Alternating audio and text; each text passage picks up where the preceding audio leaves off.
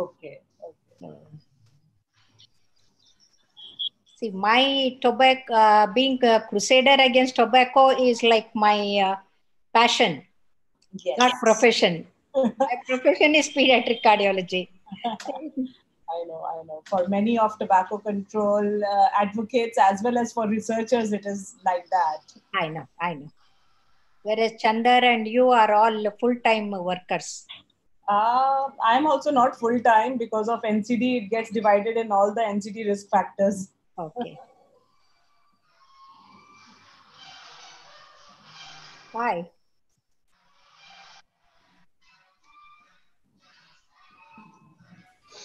Good morning, ma'am. Good morning. Good morning, Dr. Mani. Yeah, I'm Anupama. I've met Dr. Vijayalakshmi before. Yeah. No, everybody with such bright faces, so nice to see them. Hi, Pratima.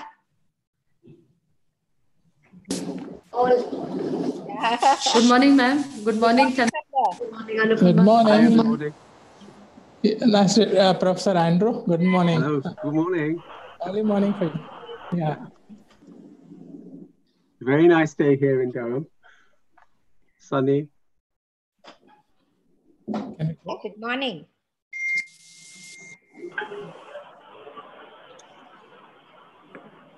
Hi, Vineet. New look, Pratima. I know. Very nice. Hi, Chandar. Hi, good morning. Thank you so much. Good to see you all.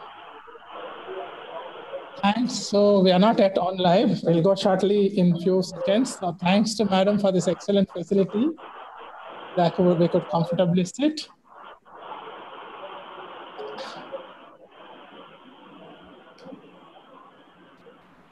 Can we go?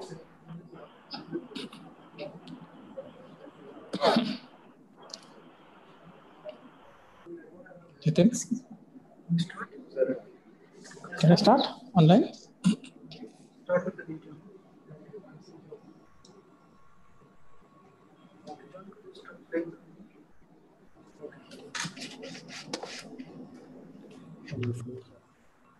Yes.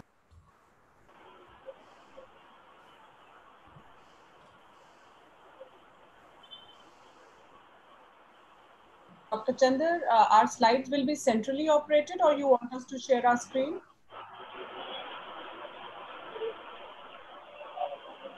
Monica, I had also requested Chandar to allow us to move our own slides because You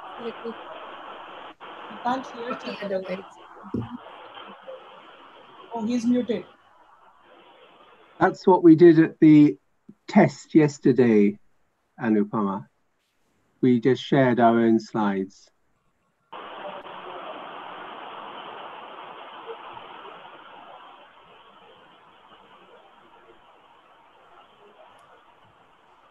Dr. Pratima, you are muted. We can't hear you.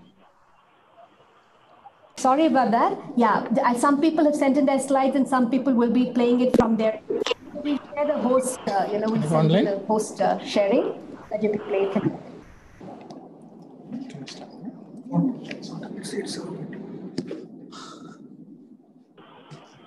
Good morning, respected speakers of this webinar and all the viewers joining from India and other parts of the country. Welcome you all. So Consortium for Tobacco-Free Karnataka has been doing it for 20 years now. Various programs, especially the World No Tobacco Day. It's a customary for us also to partner with partner with another organization and do this. We are happy this year. We are able to collaborate with the Public Health Foundation of India. And we have WHO joining us. Thanks to Madam Dr. Pratima, who's, I will introduce her later also. So Consortium has a privilege of the advice from 3 wise people. Since 2000, and 3 of them are on the board also.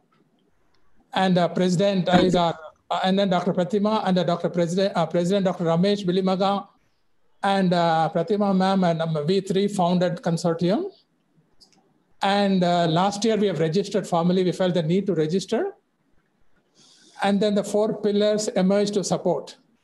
guided by the three wise people, Dr. Anupama, Dr. Satya from PHFI, the Bangalore office, and Dr. Bishu also, and myself. The four of us are giving regular day-to-day basis support for the activities of consortium.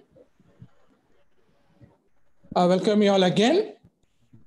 Now I would like to request Dr. Ramesh, our president, to give us a presidential address.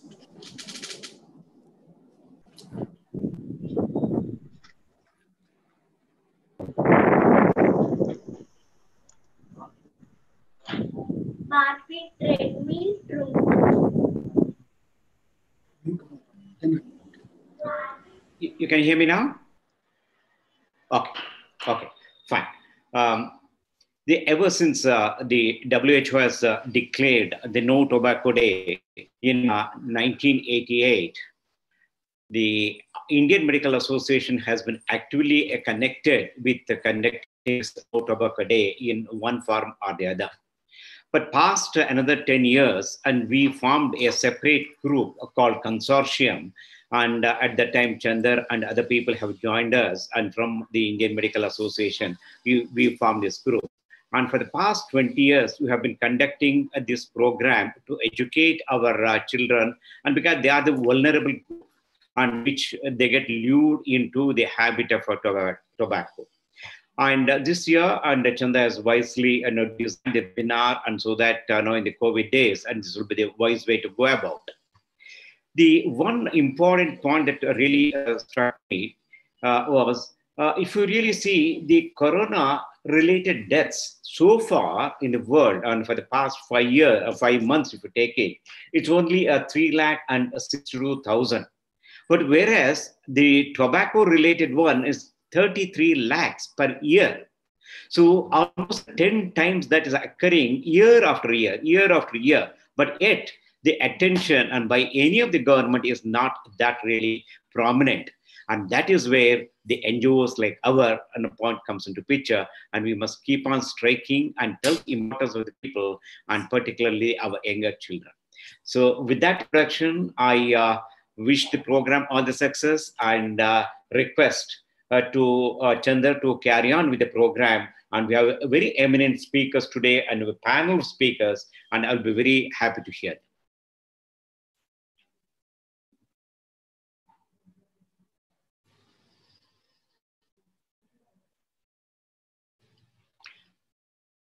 Unmute Chandar, unmute your.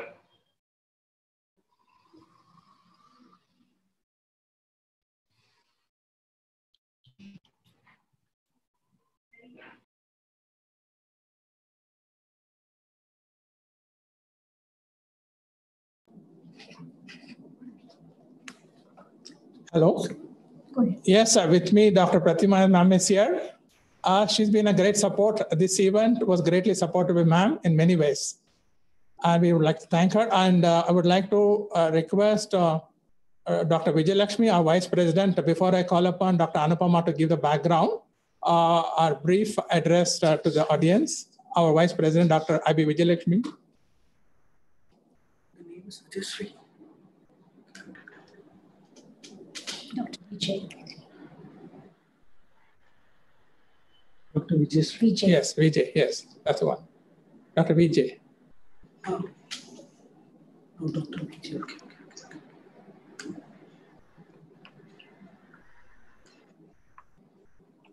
Please go ahead. Yeah. Good morning, everybody. It's always been a pleasure to be working with the consortium because we care for the children, and I love the children the most. And this year, the theme is protecting youth from industry manipulation and preventing them from tobacco usage. Right from the time I was the president of Cardiological Society, I have been associated with this and Chandar. And why I'm very particular is tobacco is the only substance which destroys not only the heart, whole blood vessels. We have 60,000. Ma'am, come on video, please. Yeah. Now, come on, start the video. You're not on visible video. Please start the video. You're audible. But your video, start the video, please. Oh, I don't know. They just have to click. It will prompt. It will prompt. You just have to click, ma'am. Sorry for that.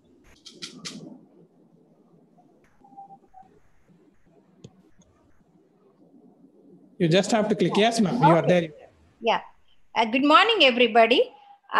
It's a great day because we like-minded people always supported to protect the lives of the children.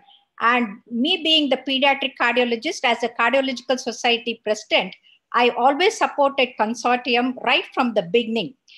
And why this is important is everybody talks about the cancer and the other diseases. But what is important is tobacco is one substance which destroys the heart, the blood vessels all over the body. And apart from diabetes, this is the only substance which destroys the cardiovascular system. And as a result, even during the COVID, we have seen those who are tobacco smokers, they seem to have a higher mortality. And if our children, the youth, they take up tobacco, and if they get infected with COVID, they are likely to have a more disastrous life.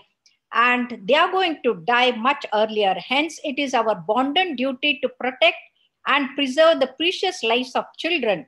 And hence, nearly 25% of the deaths due to heart attacks are due to the tobacco. And this is a great initiative. In spite of the coronavirus tragic thing, we are taking up the issue further. And I wish all the best for all the speakers and the whole effort despite the lockdown, and wish you all the best. Thank you. Thank you, ma'am. Yes, I would like to invite Dr. Anupama, one of the 4 pillars of consortium right now in carrying out the day-to-day activities. So I would like to request her to give a background to this event and also consortium. Welcome, Dr. Anupama.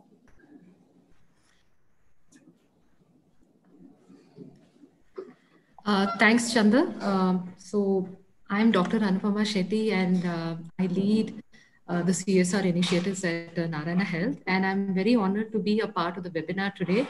I look forward to hearing from the wonderful panel of experts, and I just thought I'd give a brief overview of how Narayana Health is actually engaged in this space. So Narayana Health, through its various social initiatives as well as CSR campaign, has been focusing on non-communicable diseases, whether it's been promotive, preventive services, as well as behavioral change communication activities. NCDs are especially important from the purview of adolescents now and in the future. According to WHO, 67% of the premature deaths and 33% of the disease burden amongst adults is due to behavioral patterns that emerge during adolescence. And therefore, it is imperative for us to focus on adolescent risk behaviors. Adolescence has to be the foundation for a healthy transition to adulthood. And therefore, with this aim, Narayana Health CSR, we undertook a pilot, it's called the Safe School Program, in collaboration with the Consortium for Tobacco-Free Karnataka. Chandar and Dr. Ramesh sir, as well as Pratima ma'am, have been absolute pillars for us when we took up the Safe School pilot. And this program was aimed at improving awareness towards tobacco, alcohol, substance abuse, as well as assess mental health amongst the adolescents. This action research program was conducted, in fact, across 28 government as well as private schools in both urban and rural blocks of Bangalore. Validated questionnaires, which were used previously in the Indian context, were pre-tested, administered across approximately 6,000 students from 7th standard to 12th standard. Several domains have been assessed, but specifically with reference to World No Tobacco Day, I would like to share some of the preliminary results. 6% of the male students who had been surveyed had experienced smoking between 7 to 16 years of age. 15% of the students perceived smoking was associated with a macho image. Around 2% of the students, male students, had a history of consumption of drugs. 49% of the students surveyed had their first experience of alcohol at home. We're still learning from this program, but what we believe is that the Safe School program has a lot of convergence with the objectives of World No Tobacco Day. It has a lot of potential, and we intend to implement this program across the state. And I'm sure that with the valuable insights which we will be gaining from the eclectic panel of experts, it'll help us to strengthen our intervention strategy as well as goals. So with this, I just thought I'd keep it brief, and I'd like to hand over the baton now to Chandar, and I look forward to listening in from the experts. Thank you so much. Dr. Anupama. I would like to now introduce Mr. Albert. He's one of our positive speakers. He's an ex-addict. He's also running a de-addiction center. So in all our programs for our young people, we invite him to speak. We have a brief video from Albert now. Listen to his message.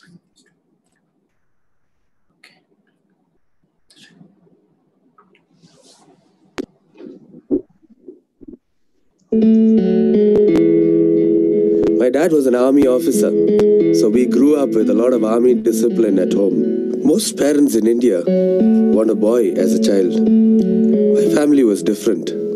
They wanted a girl. I wouldn't have had a problem with that if my dad didn't tell me that when I was very small. He said, "We didn't want you. We wanted a girl."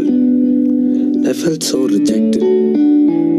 And so I tried to do everything that I did to my best. I was good at studies. I was always a distinction student. I was good at every extracurricular activity that the school had. Good at music, quiz, elocution, good at sports. At one point I ran for Karnataka. And I came home with the cup and my dad looked at it and said, "Ha, your school has gone so bad that you should get the prize." Completely shattered me. I was broken. And so I decided to become rebellious and began accepting challenges.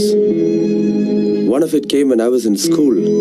My friends posed a challenge if I could smoke a full cigarette in class when my teacher was there.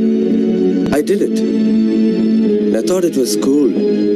And so I continued on with smoking cigarettes. Soon I graduated, not in studies, but I graduated from smoking to alcohol, from alcohol to drugs, and before I even knew it, I was an injecting drug user. And my drug use was very different because when I had money, I would use the best. When I didn't have, I would use whatever came my way. And so I was a multiple drug user. All I could think about was where I would get my next fix from. Sometimes it was not possible. I just couldn't afford it. And then it's very difficult. I go through something called as withdrawals, and it's very painful. I used to feel all my joints paining, feel nausea, feel giddy, and very difficult. There were times that I've even tried committing suicide. There were times that I remember this once at home. There's this beam in my room, and I tried to hang myself on it, and the whole thing came down, and I fell down. My life was a complete mess. To support my drugs, I would steal, I would manipulate, I would say lies. And I got into a lot of trouble. And so my dad threw me out of home. I lived with friends for a while, and eventually I was on the street. And I remember this one day I slept in Johnson Market with just newspaper to cover me from cold Bangalore. It was very difficult. And one day, I saw this friend of mine coming towards me. This guy used to copy from me in school. I thought I'm going to get something. He saw me, he turned and walked away. And as I looked at myself, I was so dirty. And I would always wear black and black, and I'm sure I looked pretty bad. And don't blame him for walking away. But that's when I asked a question, what happened to me? Why am I like this? Suddenly I remembered something that I'd learned as a child.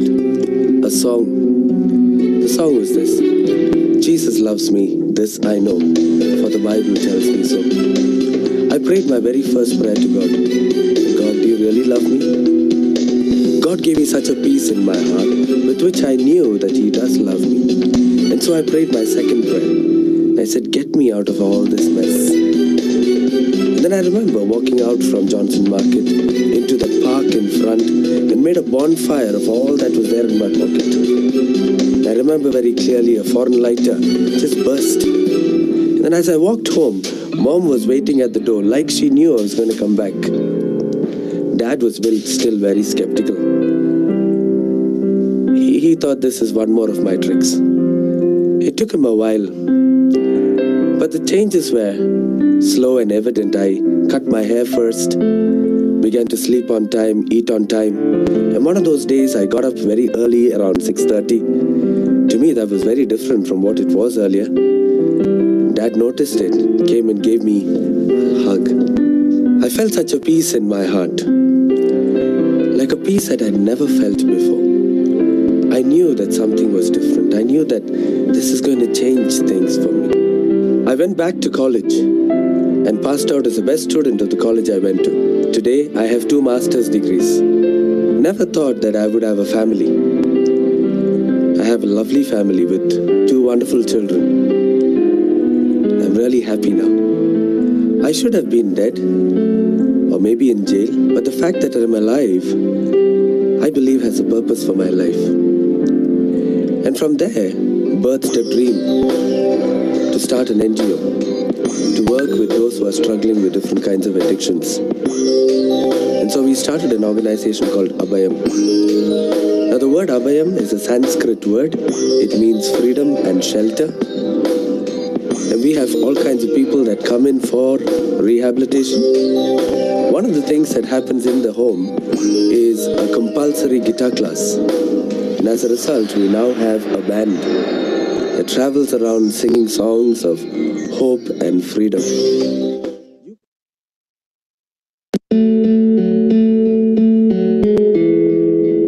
My dad was an army officer, so we grew up with a lot.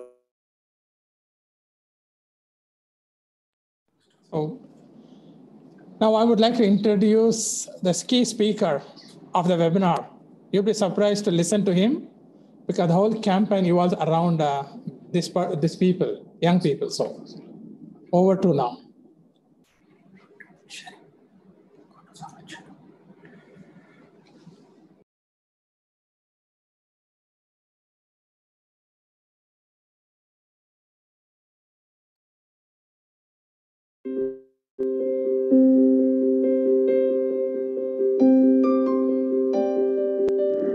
Very good morning to everybody. My name is Aditya Hari. I am in the 12th grade and I study in Delhi Public School, Bangalore. Today, I'd like to talk to you about how tobacco companies are influencing the lives of the younger generation of the world to its selfish life. The Consortium for Tobacco Free Karnataka has been persistently working towards the protection of children for a brighter and healthier future. The adolescent age is the peak of the human brain to experiment and be socially.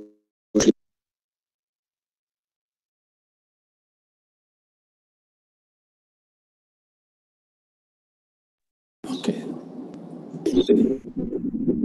We just restart the video because it wasn't very clear. Just play it again.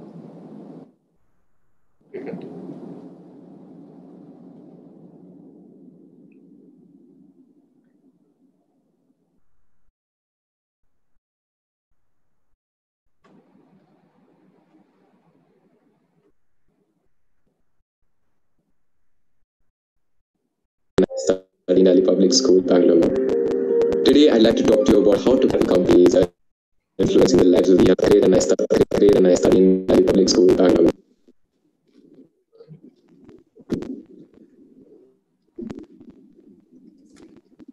Just play it.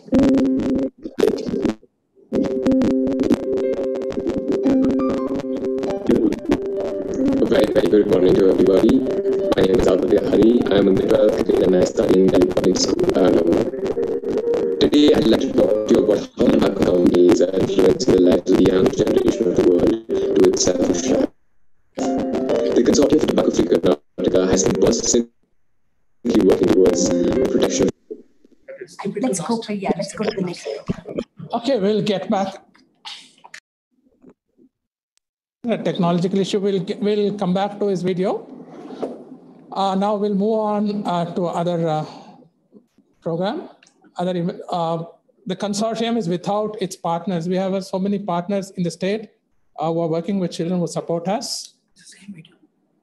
So we would like to, we have a special message from them, our partners, and also other people who are primarily, we wanted students, teachers, and parents to also to say, speak in this conference. So we have a message from them.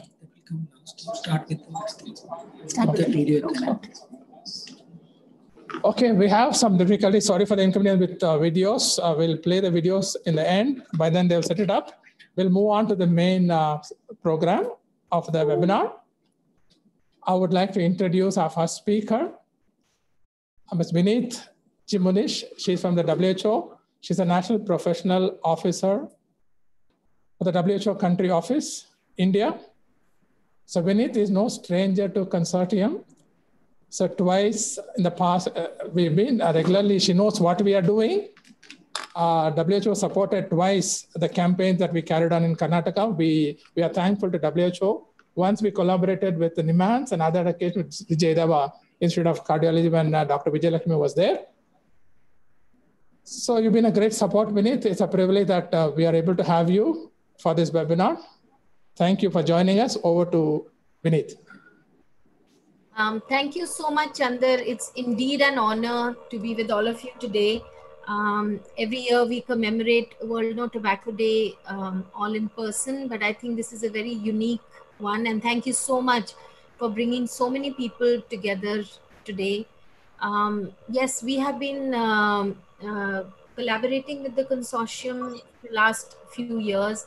And I must say that it has been always a very good outcome with this collaboration.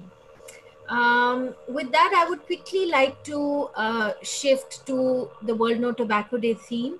I don't know if you're all aware, the World Health Organization started the World No Tobacco Day back for the first time in 1987, and since 1988, so for the last almost 30 plus years, the World No Tobacco Day has been commemorated. I have had the honor to be part of the last 20 World No Tobacco Days. And why a World No Tobacco Day? Every day should be World No Tobacco Day, right? But I think the purpose of a World No Tobacco Day is to raise awareness about a particular theme, which is currently, plaguing our society. And WHO always picks up a specific themes which member states and civil society in these countries tend to focus on.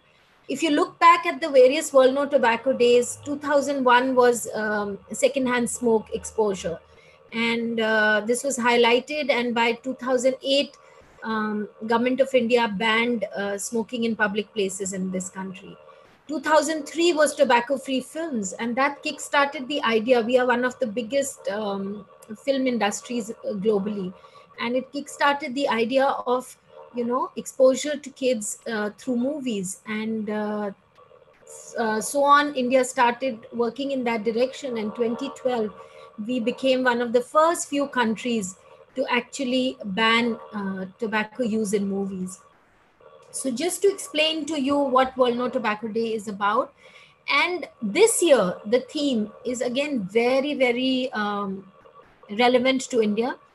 We are 1.3 billion plus people, of which 50% are actually youth under the age of 25. So we are a huge market for the tobacco industry. We are also a growing economy, so there is money with youth available for these products. And most importantly, we are one of the countries where tobacco products, indigenous tobacco products like BDs and smokeless are available at very cheap prices, starting from 2-3 rupees, going up to 7-8 rupees. You can get a lot of tobacco products. So with that, in the background, I would like to bring to you a brief presentation on the theme of World No Tobacco Day this year, and how the tobacco industry manipulates the youth and how we can protect them. Chandar, I would like to do the slides on my own. If you could just bring my slides on, please. Or can I play it from here? Yes. Play from there. You can run it from your computer, Vineet. Okay, let me try. Can you all see it? No. Is it visible? Just one moment. Can you share your screen? You have to share. Have you shared your screen? Share screen. No, one sec. shall we play it from there? Will it be quicker? It's here, slides are here. Yeah, he has my slides, yeah. So you can just bring on the presentation, please. Slides. Vineet, can you just share your screen? Yeah, share screen. Okay. Yeah, please share your screen.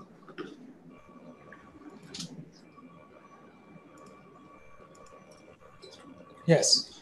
Okay. Yes. Good. Just maximize it. Yeah.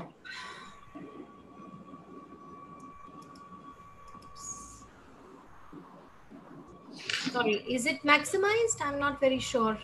And when the top view option is there, from there you can view full screen. Left top view. Go to the view. Top. Go to the view icon, and do full screen. Top left hand side. View. View. Yeah, view on your left top of your screen. View. Yeah, next to it. Yes, and full screen mode.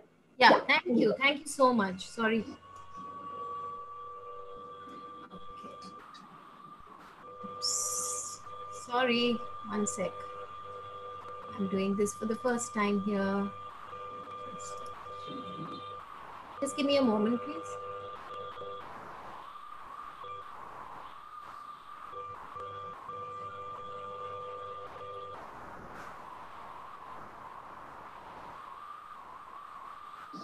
Sorry, this is not working.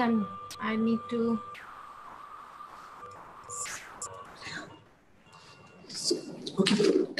So we will play from here, Vineet. So we'll do it here.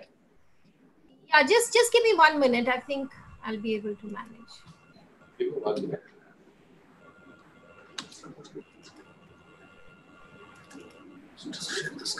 I just don't know how to go back. You just press the upper. So we'll change, Vineet. Okay, cool. Thank you. Sorry about that.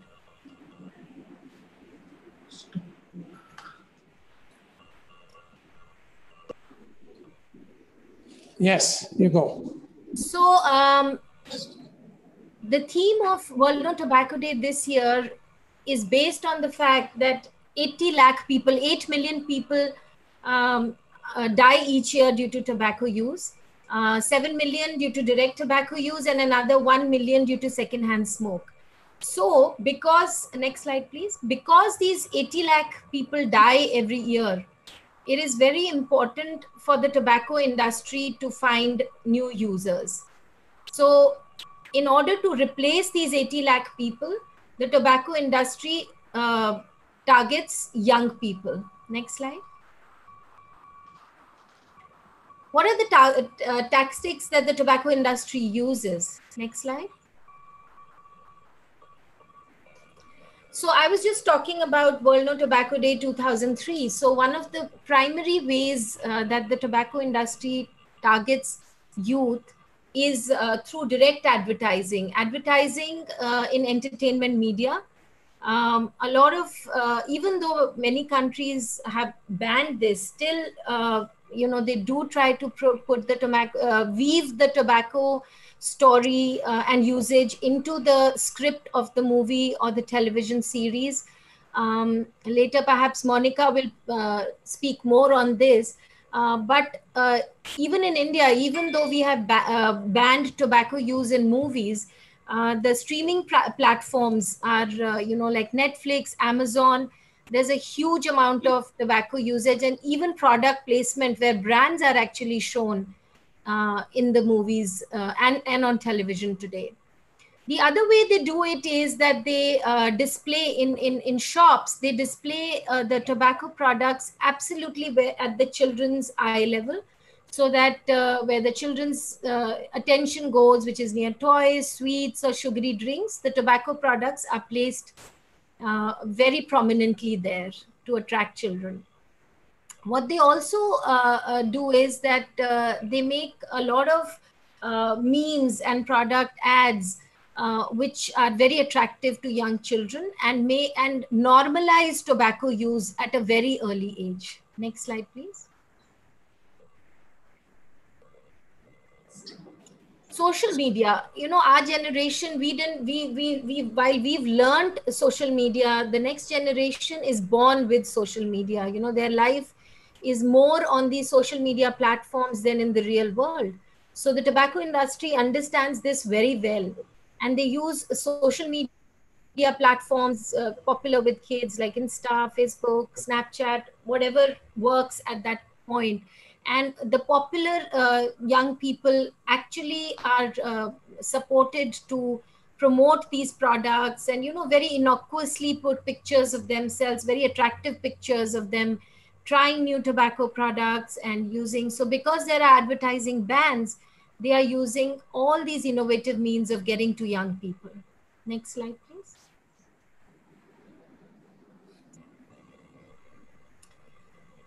Another thing they do is that they try to promote tobacco products at popular events, and they even distribute free samples and promotional material wherever children are.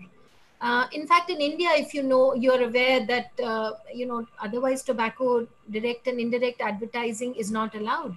But even so, when you're watching a cricket match, you will see very large hoardings of tobacco products in a very surrogate manner. These are actually pan masala products, which also have co-branded tobacco products, very prominently advertised during sports events. So this is another way they very innocuously try to put their brands everywhere where children are going to see them. And sports are popular with young people. Next slide, please.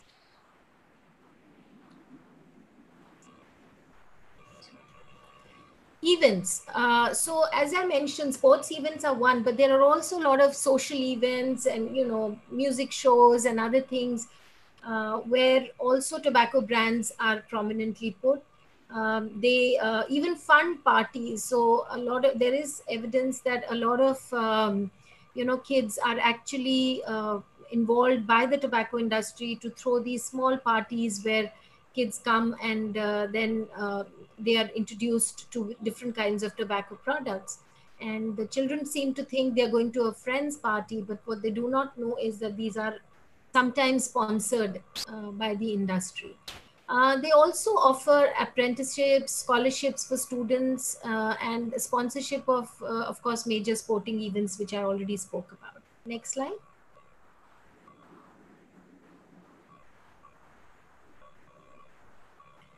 Children love flavored products. So, and it's not a surprise that when you see all the hookah products and other, such products, they all come in chocolate flavor, strawberry flavor. There's a whole host of flavors. And trust me, these are not for adults or like, these are all made only to target young children, to make tobacco use more palatable for them, because these strong smells and the foul taste would not otherwise appeal to children unless it was subtly disguised by these wonderful flavors. They also try to sell kiddie packs, smaller packs and single sticks. Now in India, if you see, in smoking products, cigarettes, 67% are sold as single sticks.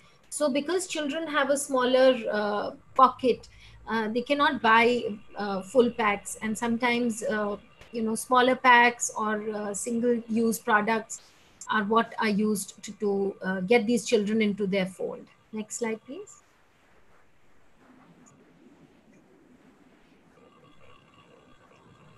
Next slide.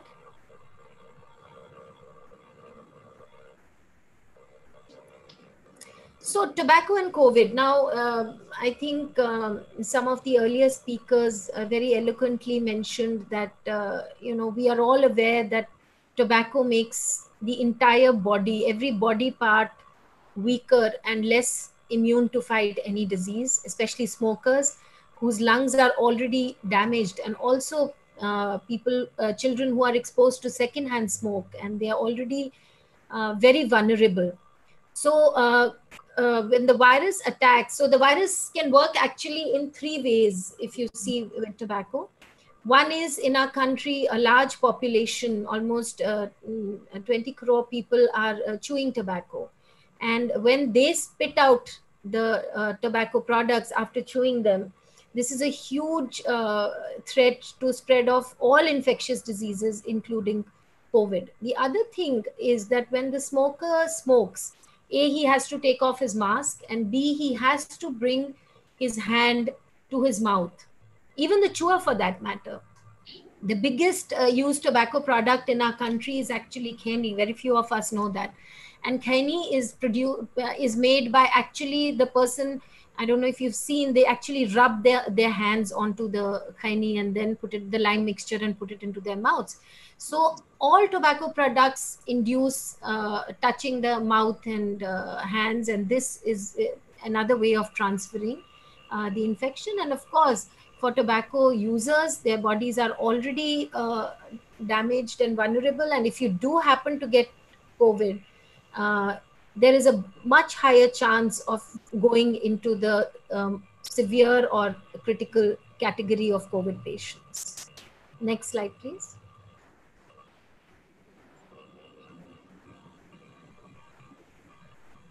So just, Government of India has been very alert on this. Ministry of Health, in fact, has come out with some excellent social media messages on spitting in public places. And many governments have taken action to actually ban spitting. And it was already there, but I think it's been reiterated.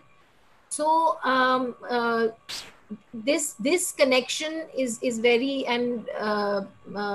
very intense, and the tobacco industry across various countries was trying to declare that tobacco is a essential item, so as to say, and that even during lockdown it should be available, but most governments have not allowed that, and it is a demerit good, and it is not an essential good by any standards. Next slide, please.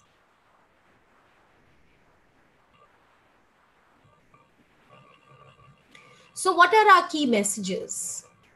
Tobacco and related industries have to keep finding new consumers because their consumers are dying. So they will poach on the younger generation. They spend over $8 billion USD on advertising every year. Even in countries where advertising is banned, they find ways of reaching young people.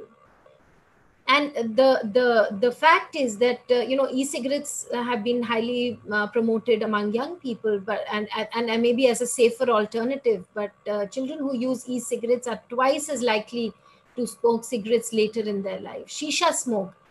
These hookah bars are so popular in our country now.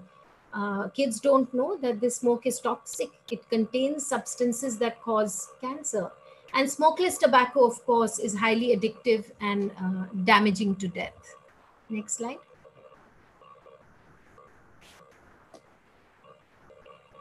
Next slide.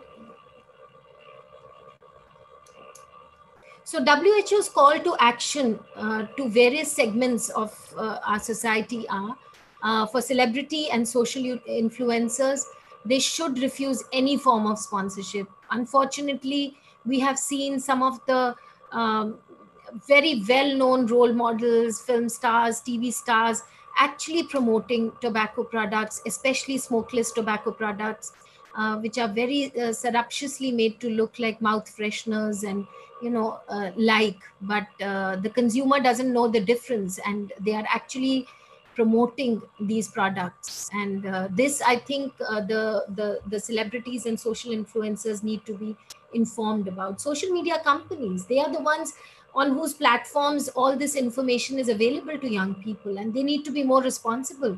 They need to be more alert and ban this kind of promotion on their platforms. Entertainment media companies, as I shared before, all of these streaming platforms, they are all their entire content is full of tobacco use, and they should pledge to not to depict tobacco or e-cigarette use. Parents and relatives, they play a very important role. They need to educate. I have a very interesting example. One day, we were with some relatives, and it was his daughter's 18th birthday. And he says, I'm trying to find a very beautiful hookah for my daughter. And, this is a very educated man, and he comes from a, fairly well, known background, knowledge, everything. And yet what is this thing of gifting an 18-year-old girl with a hookah? Clearly, there is a lot of misinformation. Parents are not informed that this hookah is not some herbal chocolate, strawberry flavored thing that they are encouraging their child to use. Nurses and health practitioners, they are constantly coming in touch with children, especially in the pediatric segment, and they need to provide the children, adolescents, and their parents with accurate information. Next slide.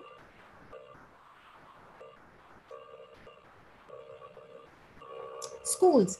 Schools are where children pick up a lot of their tobacco use from their peers. They even watch their teachers. So India, of course, has a very strong guideline of tobacco use in schools. And I think this guideline needs to be more stringently followed by the schools. And they should also prohibit representatives from tobacco and related companies from speaking at school events, because a lot of tobacco companies have expanded into other products like food and fashion and a lot of products. And as long as they are from the same corporate house, I think schools should be very selective in who they allow access to these young minds. Youth groups. A lot of youth groups work in this direction, and I think it's very important for youth groups to also be sensitized and constantly educate their peers.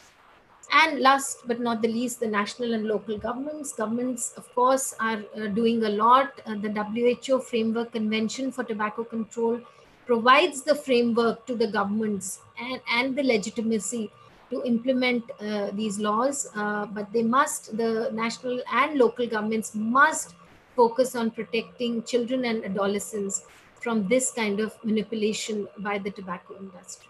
Next slide, please. These are the beautiful children whom we are all together here to talk about and protect. Their beautiful smiles cannot be marred by tobacco use. And, we all grew up thinking that, we were not given enough information and thought perhaps that this is a very glamorous activity. But today, we cannot allow another generation to be duped by the tobacco industry and to profit from these beautiful smiles for their own, increasing their profit base and their consumer base. So today, WHO is calling to all the people in India and across the world to shout out for tobacco, Awaaz Uthao, and call out this manipulation that the tobacco industry is continuing to do globally and in India. Thank you so much for giving me this opportunity to share the World No Tobacco Day message with you. Thank you. Thank you, Vinit. We wish, if we can save some time, maybe later in the end, we can take some questions. That's my request to the speakers. Next speaker, we would like to go on to our next speaker. She needs no introduction. For the larger audience on online, I need to introduce ma'am quickly. Dr. Pratima Murthy, ma'am, is a professor of psychiatry. She's currently the head of Department of Psychiatry. Above all, I wanted to say something. I'm proud to introduce ma'am as one of the co-founders of the Consortium for Tobacco Free Karnataka. Before ma'am comes online, Dr. Andrew Russell wants to say something urgently. No, sorry, I didn't. I was just clapping. I was just clapping the last speaker using the reactions tab. Thank you. Thank you, Professor Andrew. Over to ma'am. Thanks, Andrew. I know there are so many things that people need to get used to with the digital platform. So, I think we're all learning. We're all learning. Yes, absolutely. So I think Vinit really set the platform for what I'm going to say in terms of, why children are the target of the tobacco industry. I'm going to really, answer this question with a few points.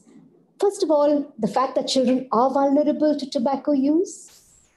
The fact that this vulnerability doesn't come after they are born. They're actually vulnerable even before they get into the world.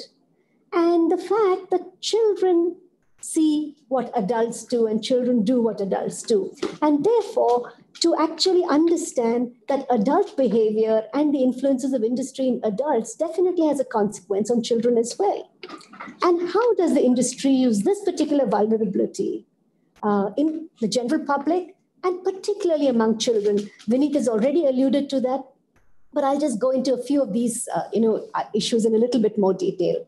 And finally, the long arms of industry, the fact that it's not just limited to just recycling of products, but there are a lot of other implications, particularly in a country like ours. My disclosure is I too was once a child. Vineet showed those lovely pictures, and I think we were all like that at one point in time. And one of the biggest treats when we were growing up, and that persisted, I think, way into the 80s and the 90s, were these sweet cigarettes. I remember the joy it used to give us to put one of those sweet cigarettes in our mouth and pretend, we were as cool, perhaps, as we thought everybody else who smoked was. And those rings of smoke were also as alluring. And I think that's something that continues to date. The fact that cigarettes, any form of smoking is actually still seen as an allurement, both among adults as well as children. I mentioned that children are exposed to tobacco smoke far earlier than we think. This is actually a project that my colleague, Dr. Prabha, and some of us have been involved with, which really looks at the effects of secondhand smoking by adults. So if adults are being manipulated into smoking, the effect of adult smoking also has a serious impact on the unborn child. And this is really a message from the unborn child that the father should not be smoking around the unborn child. And the fact that we need to see how some of these influences impact children at a very young age. The other thing is that adult behavior is constantly being watched, observed, and subsequently learned by children who think it's something very exciting, that it's a way of relieving distress, that there's something very adult about doing this. And therefore, you see that children are starting tobacco use earlier and earlier. Of course, in 2010, there was this thing about a 2-year-old child, in Southeast Asia actually smoking, and the fact that the child was perhaps one of the youngest to actually go into rehabilitation because the child got addicted to it. So we know that over the years, there is what is called the cohort effect. Younger and younger children have started using tobacco very, very early.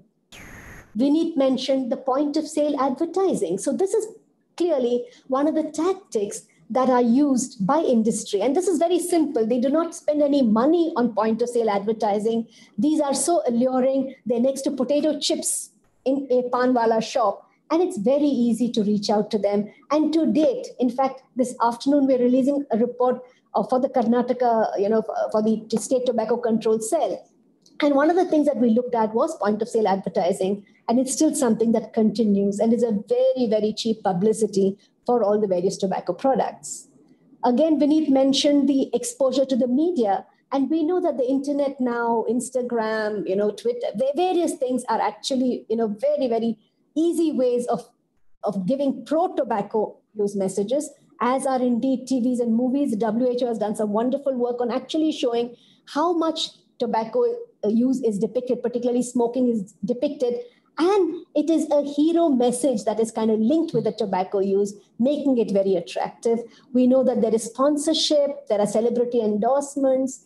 There are several things that tobacco companies use to actually promote tobacco. There is also, again, something that Vineet mentioned, bubble gums, which are cherry flavored, and they have peppermint flavors. They have sleek designs and attractive products. What is portrayed is that some of the products are less harmful or alternatives to smoking. I showed you the e-cigarettes in the past. Fortunately, they have been banned in India.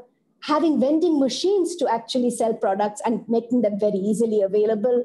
And of course, taking on the public when there is a public interest movement to ban tobacco, having litigation to say it's a person's right to be able to use tobacco and to advertise and so on. And this is endless. So this is a continuing, confrontation between industry and the public in ways of dealing with this. And unfortunately, what happens with tobacco as a legal drug also moves to cannabis. So we know that in some countries, there are gummy bears which have cannabis in them, which are also very attractive to children. So that goes on and on. We also know that the industry, it's also the manufacturing industry that uses women, uses children, and that many of them are exposed to handling tobacco and green tobacco sickness, as well as other kinds of nutritional problems. And so there's a close link between the industry, poverty, manufacture of tobacco, and health as well. Finally, we know that tobacco is a gateway drug. We know, along with alcohol, cannabis, and prescription drugs, that more and more people are turning to these. And therefore, many, many drug users, in fact, we saw the video that Albert talked about, where he talked about starting with tobacco use and starting with smoking. And that starts very early, and there is progression to other drugs as well. And there is, of course, we know that tobacco is one drug used by a lot of young people who progress to other drugs. And illegal drug users often start with tobacco. The amount of tobacco use is also related to other drug use. We know that tobacco, like all other drugs, is an addictive drug, and that there is a dramatic association between other drugs. What I want to really focus on before I end is something that the tobacco industry has very carefully manipulated. Asking young people to smoke as a symbol that the person is no longer a mother's child, that the individual is tough, an adventurer, and this, as soon as the psychological symbolism begins to reduce, the pharmacological addiction effect of tobacco takes over, and then the companies don't have to bother. So their interest is in initiating the use. And this is not something new. It's been going on for the last 4 or 5 decades. Sponsorship, especially cultural programs, cultural programs and college events, et cetera, et cetera. And of course, not only that, using symbols to advertise other things. A farmer, for example, who is so, grateful because of help with his agricultural produce, and that is linked to a company which also manufactures tobacco. We all know that the addiction, I talked about the companies just needing to initiate it and then moving on to addiction. Tobacco acts in the same area where all kinds of drugs act. This is on the reward pathway in the brain. And we know that nicotine is as addictive or even more addictive than illicit drugs like cocaine or stimulants So it's very, very important that young people understand that this is the reason why people get hooked on. So it's obviously not safe even to start tobacco use because of the risk of tobacco. And tobacco is a deadly business for people who are involved in this business and for young people who might get absorbed and sucked into this business as well.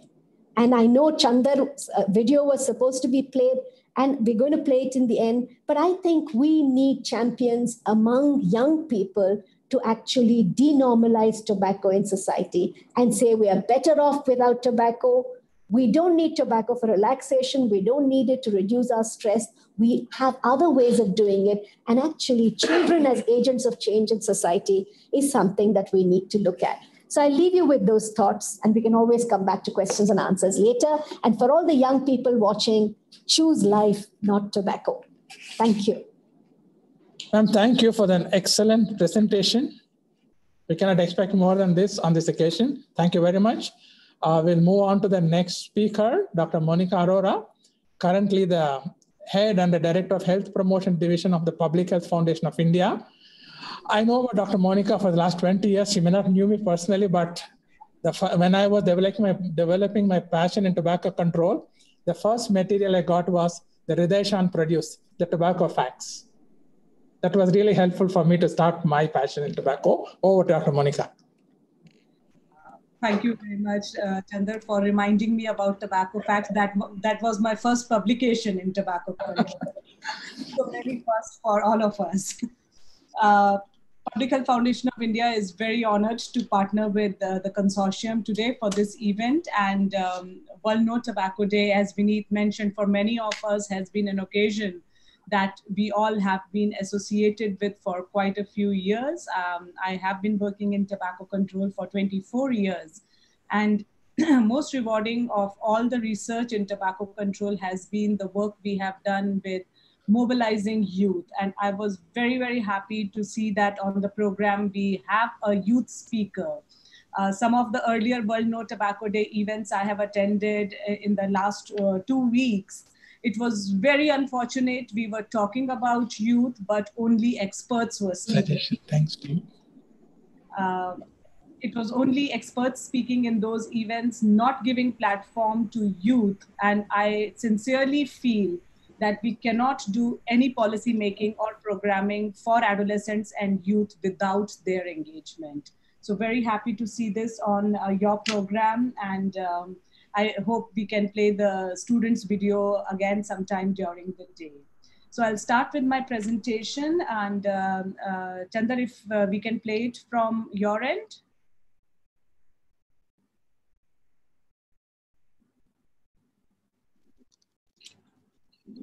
Okay.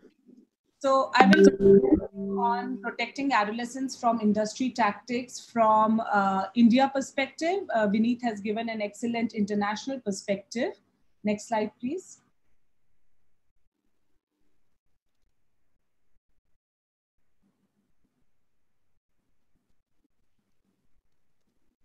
Okay. So I would like to start by saying that what is the tobacco industry? And this particular publication came to my attention as I was doing current research on tobacco and COVID. And it has been equated that the tobacco cigarette pandemic is like COVID-19 in slow motion. It says cigarette pandemic because it is an international publication, but for our context, it is tobacco pandemic, including both smoking and smokeless forms. There is a flattening of curve in some countries. Developed countries have started seeing a decline in smoking rates. However, countries like India are seeing a very slow decline in smoking, but smokeless, we are not seeing any change. So that is where we need to step up our efforts. And also the fact that tobacco industry has been extraordinarily successful at conditioning the public and the policy maker to accept it. So they have been very successful into accepting it as a normal industry. They have manipulated all of us. They have manipulated science. They have manipulated governments, youth, everyone. And even though the science is clear, they always challenge science and tobacco control measures in the court, and the government is always having difficult time to enforce these legislation. Next slide. So quickly giving some facts, it was estimated that smoking starts in early 20s. This was 1997. Gradually, we started seeing that age of initiation declined. And in India, some of our work in urban slums in Delhi actually has shown that the age of initiation is as young as 6 years. Because of smokeless tobacco use. They start using it without even knowing that it is a smokeless tobacco product because it comes as a pan masala and also as a tobacco product with the same brand name. Also, 9 out of 10 people who smoked their first cigarette before the age of 18 continued this habit into adulthood. So the first experience, if it is a positive experience, then it leads to continuous use. And that is where flavors play a very important role. And I'll talk about it more, though Vineet also touched upon it. But something that even Dr. Pratima mentioned, that adolescent brain is particularly vulnerable to addictive effects of nicotine and nicotine addiction because the brain continues to develop up to the age of 25 years and nicotine does interfere with formation of synapses, and Dr. Murthy can explain us more about it, but it is absolutely criminal if we get our children to initiate tobacco products. We let the industry to do it to our children and damage their brain growth and development. Next slide, please. So I will be touching upon a few issues. These are various strategies in which tobacco industry attracts youth, but I will give examples of our research. They do play with the content, giving flavors to the tobacco and nicotine products to make it popular among youth.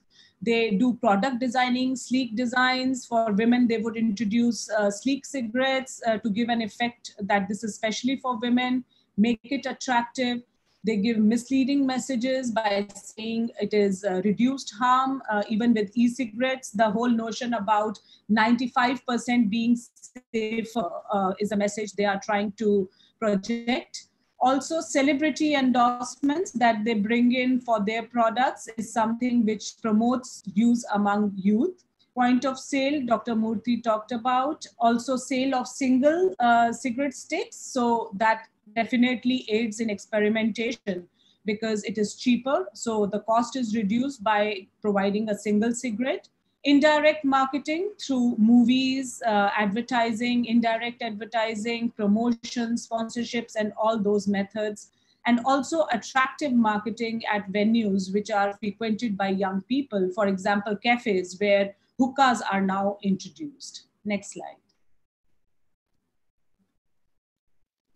These are various attractive new products which are now available. We have graduated from e-cigarettes to its variations as e-hookahs, then vape pens. We have got mods, also pod-based e-cigarettes. We have heat not burn. So there are so many variations which are available in the market. And most important for us is to understand that why flavors become so important, even though India has banned e-cigarettes, but even within cigarettes, the flavors actually, they improve the taste and reduces the harshness of tobacco products. They mask the unpleasant odor and deliver a pleasant aroma, increasing the smoothness to smoke. That is the whole intent, to attract youth to initiate flavored tobacco. Also, flavors have something like high curiosity to try factor, which creates the false impression that tobacco product is less harmful. So we have to be careful on why industry is introducing these flavors. And a study from India has very clearly shown that 24% of advertisements around schools were that of flavored tobacco, and 92% of flavored advertisements included menthol. So this is happening in India. It is not that it is an international concept. Flavored cigarettes are available. And also for e-cigarettes, even though we have banned, we have to monitor what the usage is.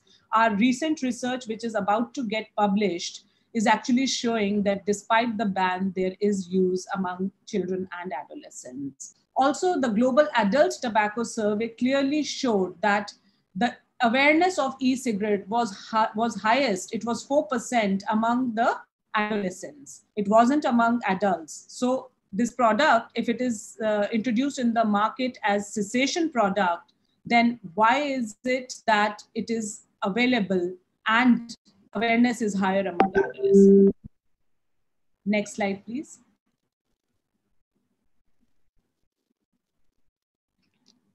This is an earlier study which was done by our group, which looked at e-cigarettes availability in the market before it was banned.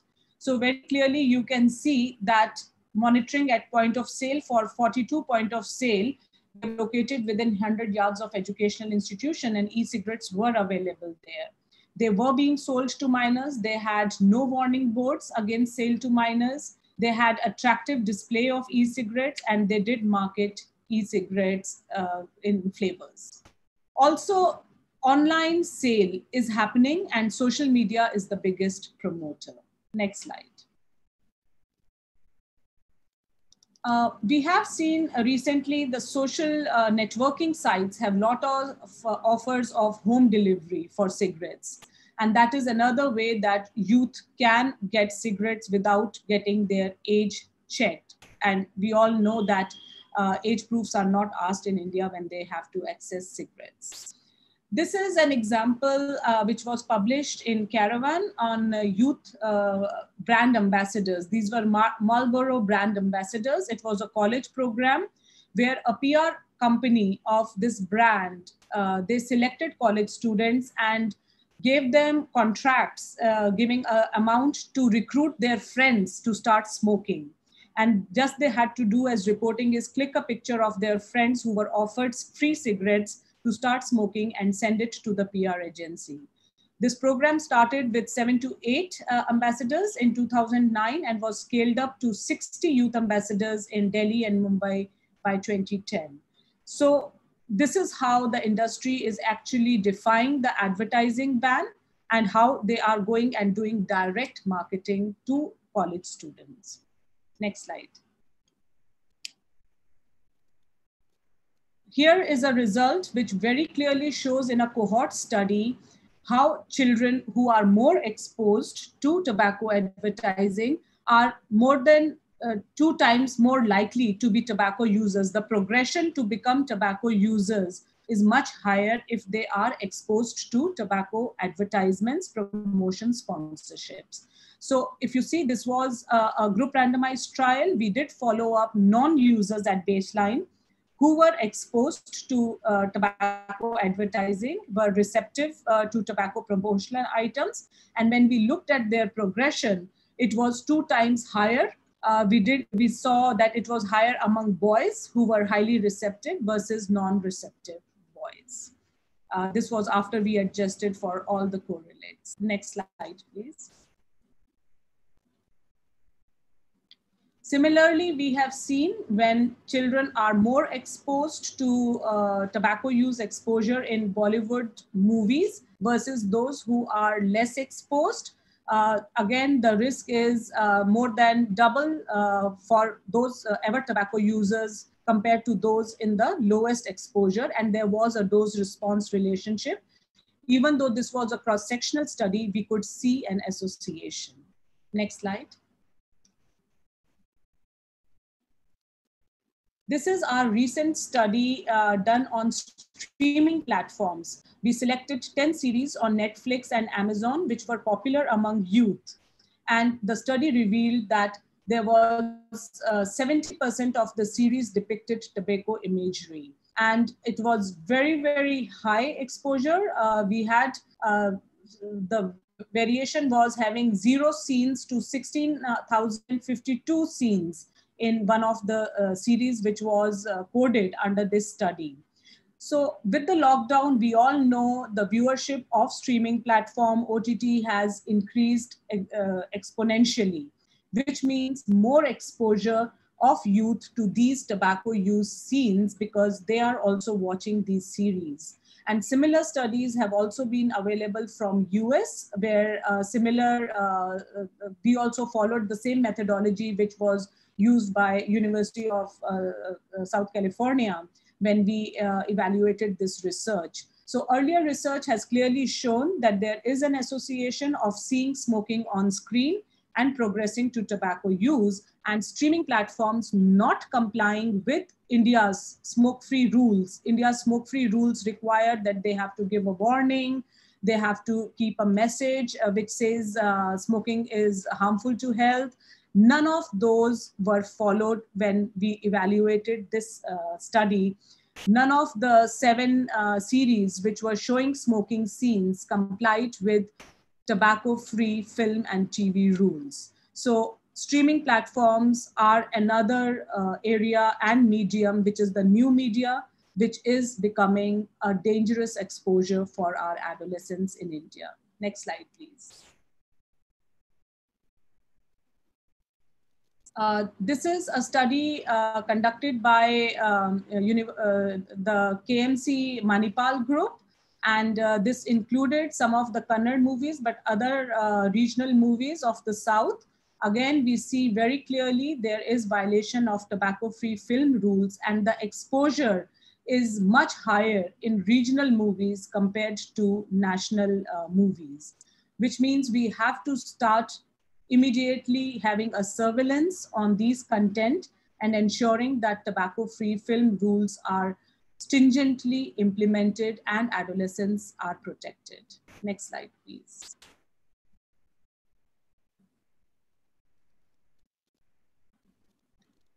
Talking about industry tactics, again, we all have been recording that industry has been influencing youth through various ways and means. But this was for the first time that we did a study to actually come up with a score on what is the tobacco industry interference in India. We studied all the newspaper clippings and also looked at ministry and industry websites. And we found that for 2017, a report which was published in 2018, the score was 72 out of 100. So higher score actually means that industry interference is on the higher side, and we need to implement Article 5.3 of FCTC. This score was again evaluated for the next year, and it has come down from 72 to 69. This is the frequency and severity of tobacco industry interference and the government's response to address it. So which means in India, we are getting better with our response to tobacco industry interference, but still there's a lot of scope for improvement as we are still at 69, and we have countries like Thailand and others which are at a score of 35. Next slide, please. These industry tactics and the TII score of India has been compared with other countries in Asia Index. As you see on this, India is 4th from the bottom. And we do have countries like Thailand in 2017 was 42. We can see on this score. Next slide, please.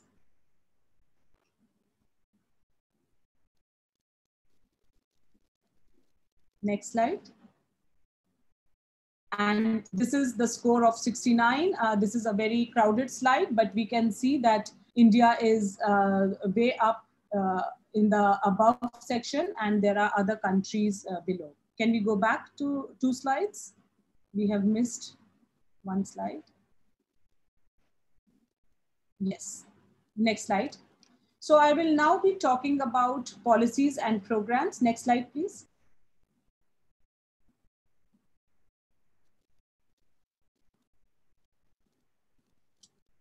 Yes, I will quickly talk about some policies and programs which are protective. And this is again a result of our study with KMC Manipal, which was done for all the schools in the Udupi district in Karnataka, trying to see compliance with tobacco-free school guidelines. And some encouraging results here. Tobacco-free school board was displayed at the entrance of 73% of the 915 schools which we had evaluated. But no smoking signage was observed in less than 1% of the schools. There was absolutely no evidence that tobacco products were sold within 100 yards of school. However, it was told that most of these products were available but were not visible to the evaluators. So they would not put it outside this, and hang it to make it attractive. It was all kept under the table and it was available. Only 5% of the schools reported having tobacco control committee. 4% reported having copy of the COTPA Act in the school. But integration of tobacco control activities in school health program was reported in 91% of schools, which was very encouraging. So such kind of evaluations, I think, do help us to identify where are the areas of improvement. Next slide, please.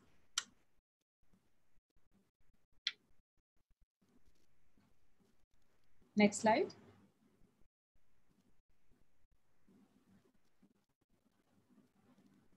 Okay, so what has the country done in terms of protecting our children and adolescents? We all know that e-cigarettes were banned in India. And because of that, can we go back to the e-cigarette slide? 2 slides ahead.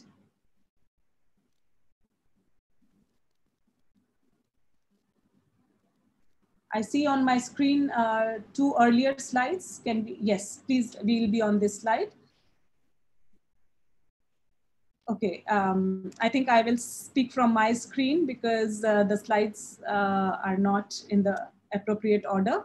So what we do see is that India brought about ban on e-cigarettes, and in our Honorable Prime Minister's address at the 74th session of the UN General Assembly, it was said that craze for e-cigarette is a matter of concern for us, due to which India has banned the commodity to save the youth from this very severe problem. So the whole reason for introducing e-cigarette ban in India was to protect our adolescents and youth, which was very encouraging. Going further on, I would just like to highlight that youth are the change agents, as Dr. Murthy also said, and we should not just have them as passive recipient of our interventions. We need to engage them, empower them so that they understand these tactics and move towards tobacco-free future generations. This was a concept which was introduced in 2013 in India as a campaign, No More Tobacco in 21st Century. This was a youth campaign launched by Indian youth, but it became international, and youth started writing appeals and making sure that there were policy interventions happening in their country. 85% pictorial health warnings in India were brought, where youth played a very important role by conducting press conferences, signature campaigns, and getting international endorsements as well. Next slide, please. So what you see on screen is an article on No More Tobacco in the 21st Century campaign. Next slide. This was launched during the Endgame conference, which was hosted by Ministry of Health and Family Welfare, Government of India in India in 2013. This was, as I said, endorsed by various celebrities, cricketers, Mr. Rahul Dravid, who became tobacco control brand ambassador for the government. Also, youth, you see in the picture below, the youth were given a passing of baton by the tobacco control experts at this conference, saying that they should take lead on creating tobacco-free future generation. Next slide. Next slide. Next slide, please.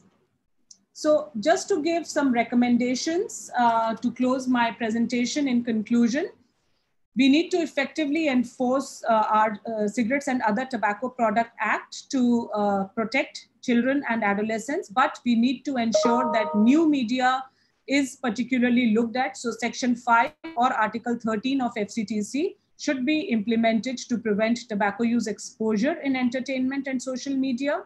Article 5.3, we need a national policy. As of now, we have sub-national policy on 5.3 to ensure that we avoid conflict of interest by the industry. And in the current COVID times, we should be careful and not accept contributions as CSR, the Corporate Social Responsibility Act of the industry, as giving PPE, ventilators, and other support to the government at this time.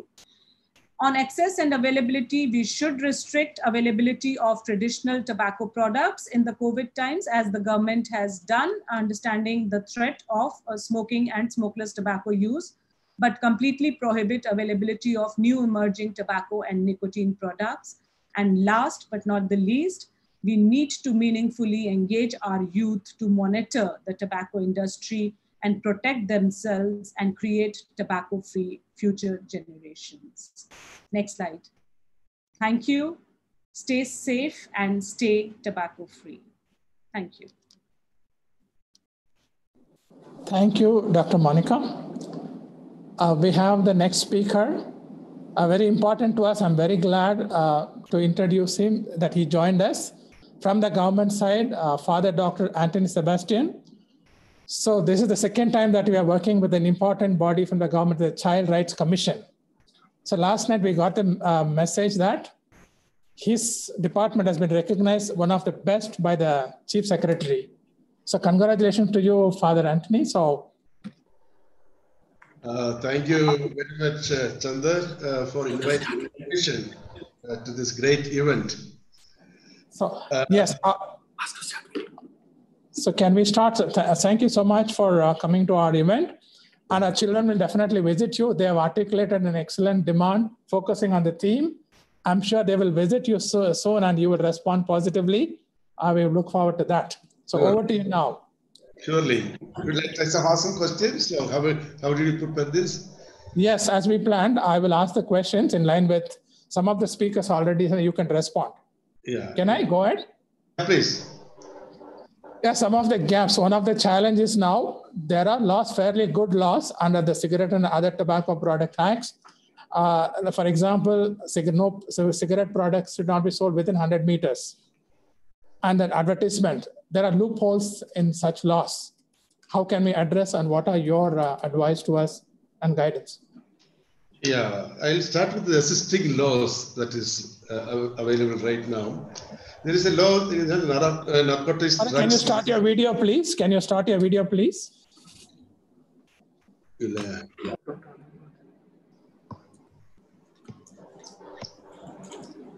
Okay, thank you. There you are. Thank you.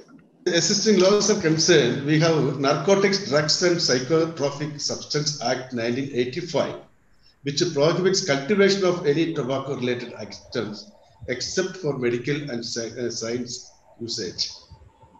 Another, we have Convention on Tobacco Control. It's the first treaty negotiated under WHO. And India was one of the first few countries ratified in the year 2004.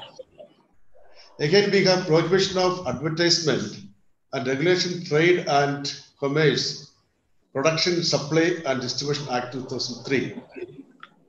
Coming to children specific, we have Juvenile Justice Act 2015, Section 77, which talks about whoever provides or caused to provide tobacco-related items shall be punishable with rigorous imprisonment up to 7 years. Section 78, Juvenile Justice Act 2015 also talks about whoever use children to provide, peddling, vending, carrying, also punishable up to 7 years. So that means we have laws in place. The important thing is how do we implement it? For example, we have state sale of tobacco products near education institutions within 100 meters is prohibited, according to 6A of the Act. But tobacco retailers exist near many education institutions. Yes. So how do we see that? It's important that we need to involve, engage education institutions, parents and children, students, to take up this task, because implementing this items become very difficult. We know that the states very often fails to monitor these items. So the monitoring is also important, and to make sure implementation is also important. I think students clubs, you see, we have a child rights clubs supposed to be in every school under RTE Act. And we have, as a commission, we have visited so many schools across the state, and we have found that many schools have not activated. It is there in the list, in the books, but it is not activated. The child rights clubs that we're talking about need to be activated and they need to be strengthened.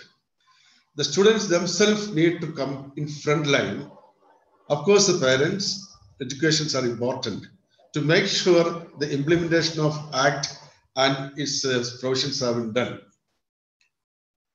Sale of production to the minors up to 18 years is banned. But we can see that this happens. There is no control. There is no monitoring system whether a child can purchase, and the sale should not have happened, but it's happening.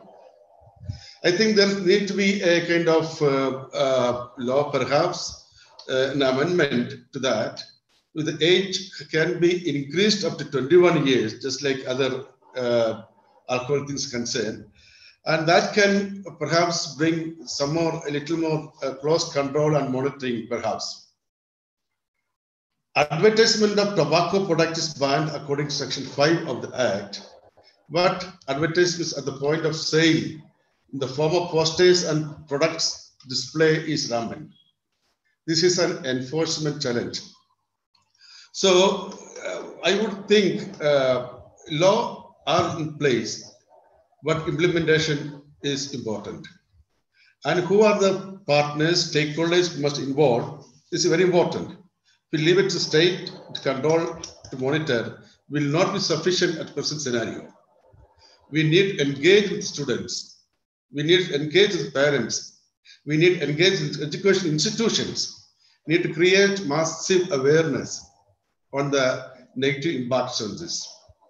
Of course, Commission is prepared to be part of this campaign, and the Commission commit with you that we can join you in this effort. Issues related to implementation, we can bring to the notice of the state and ask accountability from the Commission. So Commission, of course, take this as a serious issue, especially among children.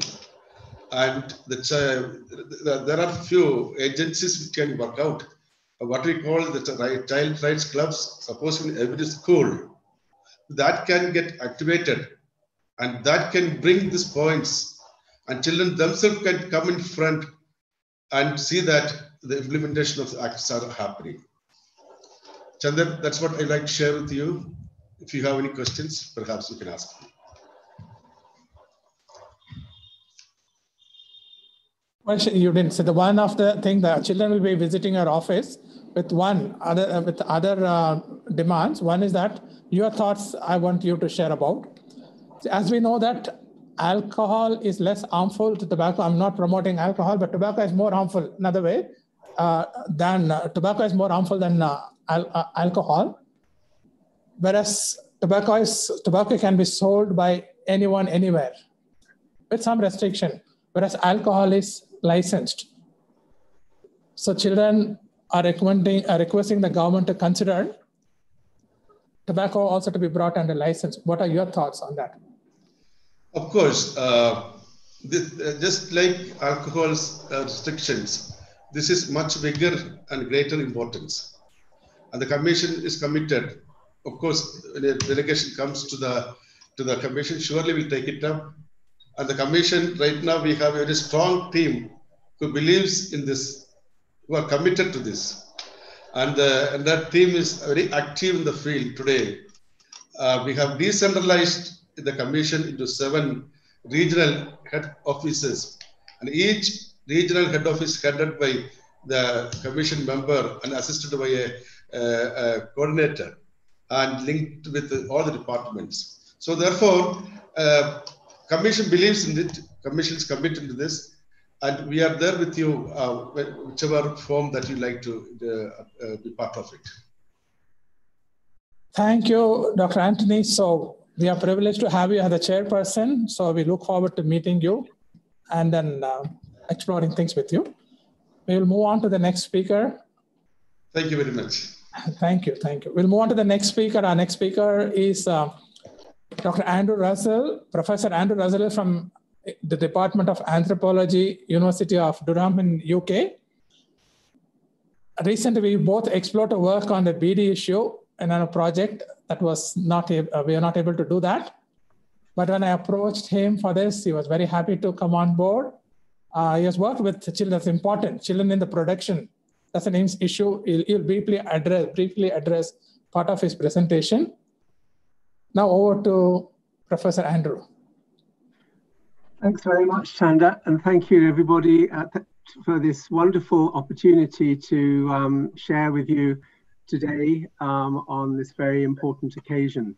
I wanted to just cover a few points about young people and tobacco use, but the main theme I want to focus on is that particularly in a country like India, young people and tobacco production is also an important aspect. And I wanted to give you some insights from a project that I've been involved with in Tamil Nadu, involving working with BD workers on the possibilities for alternative livelihoods. Back in 2002, the American academic and activist Stanley Glantz suggested in a radio interview that the only way to stop young people smoking is to stop people smoking. And I think that's a very interesting sort of, maybe an insightful point, that in fact we should maybe to target young people, it could be counterproductive. It's important that we include young people in the general tobacco control programs that we initiate. So is there any justification for focusing on young people in particular? And we've heard today about some of the reasons why young people might start to use tobacco. and the vested interest that the tobacco industry has in encouraging them to do so. So for all these different reasons, there could be justification, but beware, the tobacco industry itself has been, in the past, been involved in some very persuasive youth smoking prevention initiatives. Here's an example on the bottom of the screen, R.J. Reynolds' company talking about right decisions right now, kids shouldn't smoke. Now this is, I think it was Monica talked about this corporate social responsibility, the idea that the tobacco industry are the good guys discouraging young people from smoking, that it should be an adult thing to do. It's it probably indicates that they're a bad idea, these kind of youth-targeted initiatives. They're certainly an excellent form of public relations for the tobacco industry, because they're really following a hidden agenda, if you think about it. The overt message that they're putting out is, we don't want kids to smoke. But the hidden message underlying that is that kids shouldn't smoke, but if you want to look like an adult, then go ahead and do it. And similarly, with the kind of messages that say, resist your peers, don't smoke, there's a hidden agenda that everybody's doing it, which in fact is very much not the case when you undertake sort of studies in this regard. I sometimes share with my students these two posters that are from Malaysia in the 1990s, when British American Tobacco, in the guise of Dunhill, were sponsoring the presentation of the English FA Cup in bars and restaurants across the country. At the same time, the Confederation of Malaysian Tobacco Manufacturers were offering this poster on the right, sort of on top of the world without smoking. And I often say to the students, well, if you were offered these two images, which person would you rather be? Would you rather be the goody two-shoes on the right-hand side, sort of dressed in clean clothes, etc., or would you rather be the exciting football players with lightning coming out of their bodies on the left-hand side? So, so I think we have to be very careful about sort of some of this overt kind of targeting. And there's certainly a few messages, I think, that we can take from research that's been done, that very often discouraging young people from smoking because of long-term health benefits often don't really work. An authoritarian tone tends to put off young people. But the thing that they do respond to very positively is that if they feel they're being manipulated by a company, by an industry, by an adult into doing something. So there are three examples I just want to briefly consider before I go on to the main sort of theme. One is an exhibition in the South American country of Uruguay that went on, and the Florida Truth Campaign is an example of a campaign which is focusing on industry tactics, and also young people's advocacy groups, which are another way forward to involve young people in this these campaigns. The Respira Uruguay exhibition was a very interesting exhibition, interactive exhibition designed for young people in the Science Education Center, Science Museum, if you like, in the capital, Montevideo. Unfortunately, it's now closed because of lack of money, but it was a very interesting opportunity to give young people in an interactive and sort of friendly way sort of information about the dangers of tobacco. They focus particularly on not only on the health dangers, but also the financial costs long-term of tobacco involvement. It was visited by 80% of all school children in Uruguay because of the size and shape of the country. And while we can't say that it had, tremendous impact, but as part of a much more sort of comprehensive program of tobacco control, smoking rates in Uruguay during the time of the exhibition did decline from 32% to 25%, with the greatest decrease in the age group 16 to 24. So maybe the exhibition was having some kind of impact. Young people's advocacy groups for tobacco control in the UK have been many and varied. But again, with a sort of period of austerity, some of these no longer are operating. The only one that I could actually see when I was checking through these links was the Deborah Hutton campaign, with some very interesting film footage that's sort of encouraging sort of young people to think about industry manipulation, etc., etc. So in terms of young people and tobacco use, I think Stanley Glanson is probably right. Young people should only be targeted with extreme caution. But on the other hand, if we only ever think, well, what's evidence? Would we ever try anything new and innovative, like maybe an exhibition space in Uruguay or a young person's advocacy group? But the other word of caution is that targeting young people can also be quite resource intensive. The fact that the Florida Truth campaign was so effective was because it was receiving money out of the 1998 Master Settlement Agreement, which gave states in the United States money from the tobacco industry in lieu of a lot of costly litigation because of the way that cigarettes had been marketed without any sort of health warnings. And as I said, so in the UK, as far as I'm aware, most young persons advocacy groups are currently not operating, which I think is a great pity. So young people and tobacco production, I just wonder if you want to stop children from using tobacco, then stop everybody using tobacco. Is the same the case with if you want to stop children working in the tobacco industry, stop people working in the tobacco industry? And there are different stages of the production process in which children can be involved. Tobacco cultivation, but also later points in the production process. So for example, in the Indian context, in the beedi industry. And the project I've been involved with over the last year has been doing participatory research with beedi workers in Tamil Nadu, South India. Now, it's interesting how many children are actually involved in tobacco production in India. It's estimated that 4% of the young people in the beedi industry are young people. 4% of the workers in the beedi industry are young people. Tobacco cultivation, it's less. The tender leaf pluckers, those are the leaves that make up the beedi cigarette. They're about sort of 2.4%. This is based on some recent research that I came across, which is quite helpful. So if we take those figures to be the case, that means there's about 144,000 child workers based in beedi production in India. They may be not working full time in the industry, and they may be helping out families sort of in the evenings when they could otherwise be doing schoolwork or whatever.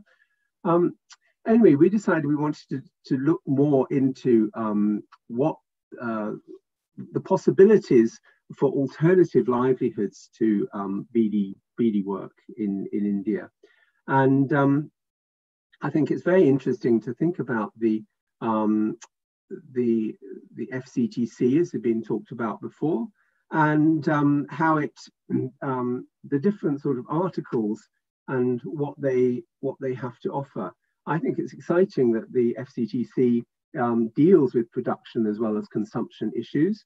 It does so through its particular article, Article 17, which is the provision of support for economically viable alternative activities. It's a very complex field. You're not just dealing with a behavior, you're dealing with a whole sort of way of life and livelihood. The focus has generally been on tobacco cultivation rather than later stages of the manufacturing process. And the preoccupation, I would say, has been with large-scale tobacco growing and processing, often by big sort of, transnational tobacco corporations. And I wonder whether people think that beedi production is maybe a different case, a different kind of scenario that needs to be looked at in its own sort of specific context. So the idea of Article 17 to encourage alternative livelihoods could also be seen as a rather top-down sort of initiative. Can we make it more bottom-up by involving the people themselves in the actual its implementation. So I probably don't need to explain to this audience that the kind of background to bidis, and it's the idea that the bidi is maybe a rather Swadeshi sort of component of Indian sort of culture. It's certainly the main way that tobacco is smoked in India. 81% of tobacco consumption, it's estimated, or tobacco smoking, is through bidi use. 90% of the 72 million people who use them being men. It's been described as the poor man's cigarette. On the production side, 90% of the bidi rollers are women, and it's already been mentioned that the earnings are pretty terrible. There's lots of opportunities for exploitation. There's lots of occupational health problems that affect the women themselves, the children and their families. And it's been a cottage industry since the introduction of the Bidi and Cigar Conditions of Employment Act in 1966, which encouraged the sort of devolution, if you like, of Bidi production from sort of organized production facilities into people's homes around the community. So we had money from the Global Challenges Research Fund with the PI, Professor Sushil John from Christian Medical College, Vellore, to look at the current and alternative livelihoods with Bidi workers in and around Vellore and other parts of normal Tamil Nadu. We were interested in taking this participatory approach, and we were able to do that because of help from community health volunteers organized through the D. Arul Selvi Rehabilitation Trust in Tirupattur, and also colleagues in Praxis who provided training for the health workers on a pro bono basis. Praxis is a participatory institute based in Delhi. So using a 5-tool system, the health volunteers went out and talked to Bidi workers themselves, asking questions like, well, who am I? What's my role in life? What's the Bidi work that I do?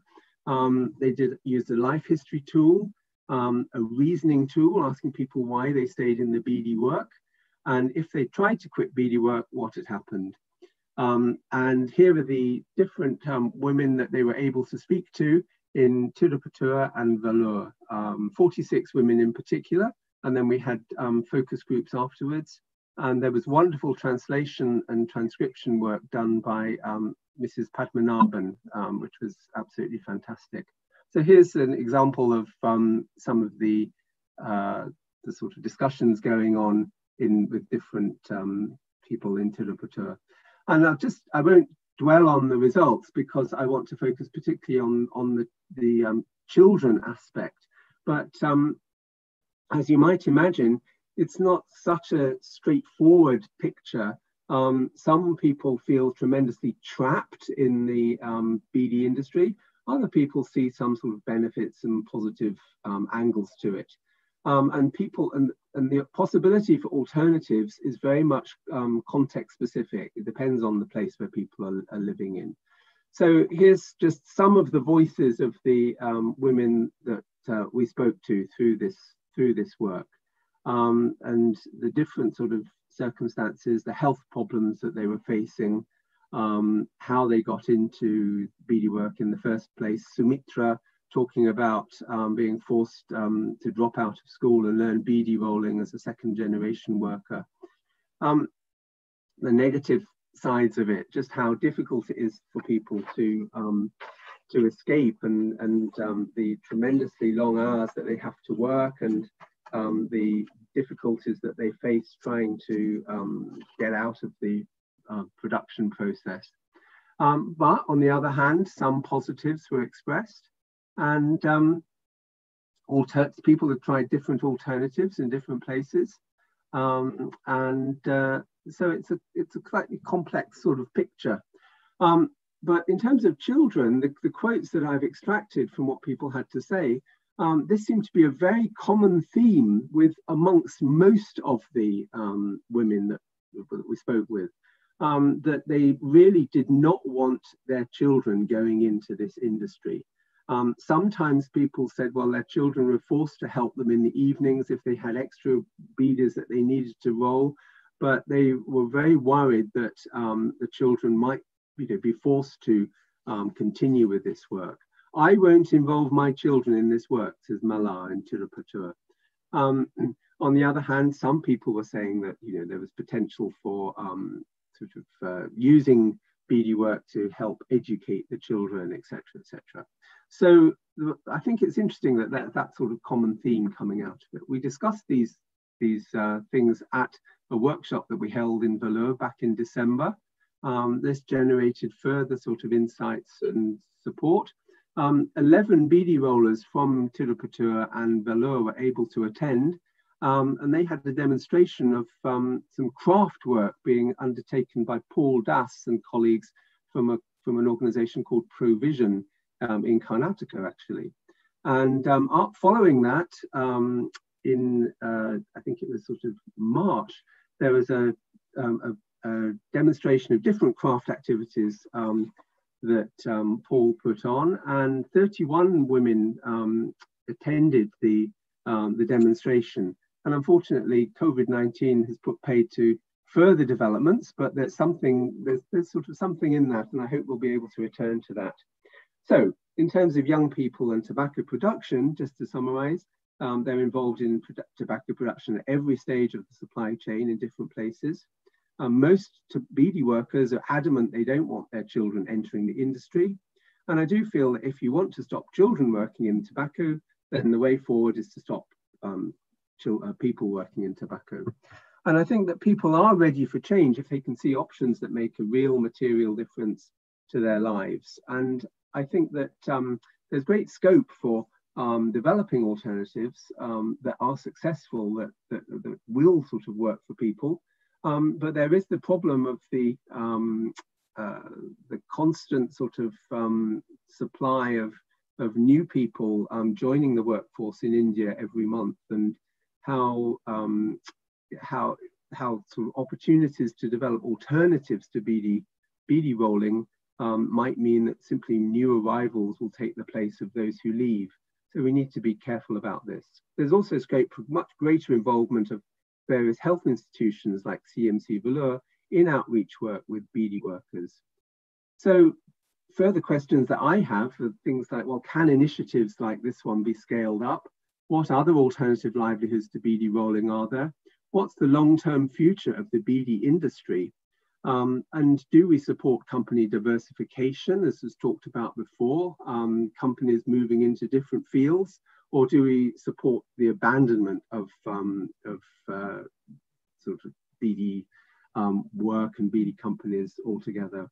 So thank you, everybody. Dhanyavadalu and Dhanyavad. And I hear a few acknowledgements of all the people who've helped do this thing together. Thanks very much. Thank you. Yeah, thank you, Professor Andrew, for the insightful presentation. And yeah, we need to work on the supply side, livelihood in the issue. So one question we always said, if livelihood options are lost, we can find it. It's a challenge, but lives are lost. That's a concern. You can't replace. We'll move on to our core of the whole campaign is the key stakeholders are children, parents, and teachers. Let's listen to them. Apologies for extended time. All viewers, please stay on.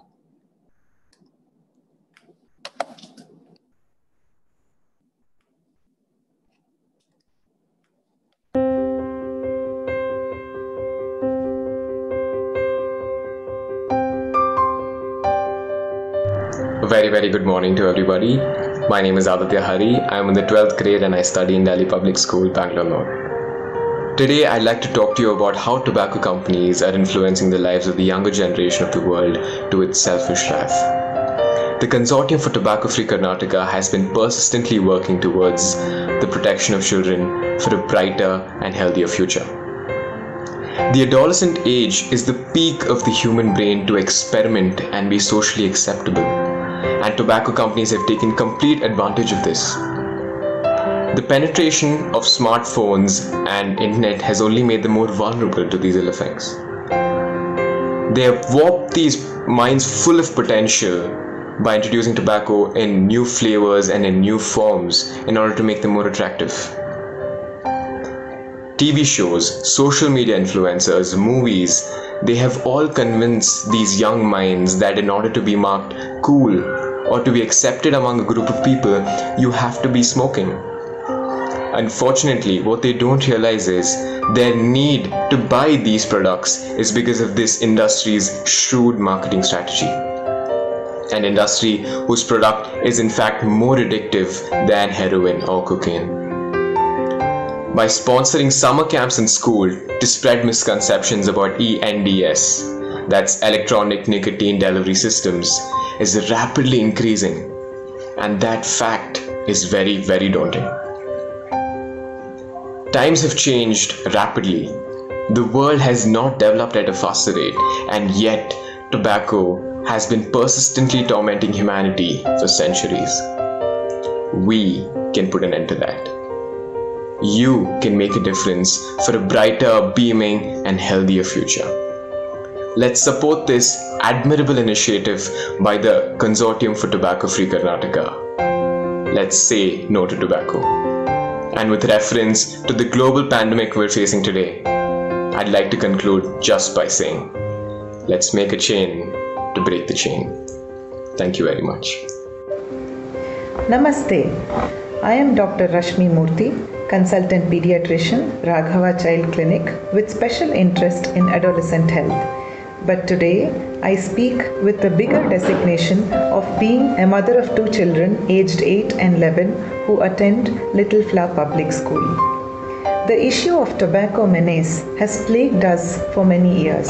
It has been shown that long-term dysfunctional substance abuse problem is greatest when it starts below the age of 15 years, which is our school-going age group. They are at a very impressionable age. When there is an identity crisis, they are trying to build a self-image, and media has a very powerful influence on our children.